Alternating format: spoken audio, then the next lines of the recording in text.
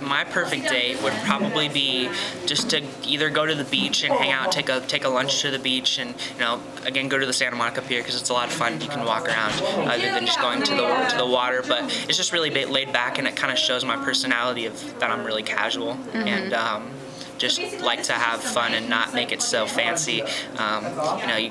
Just to lighten things up.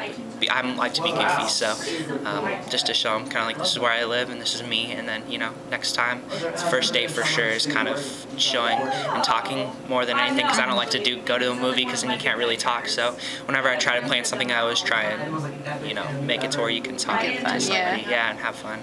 Ah, good. That sounds like that'd actually be my first date. Yeah. Do you have any embarrassing moments you want to tell us about? Embarrassing moments? Well, I have one that was in junior high. I was in drama class and I was doing a really serious speech on I can't remember what it was, but it was really serious speech, and people started laughing and I had no clue why.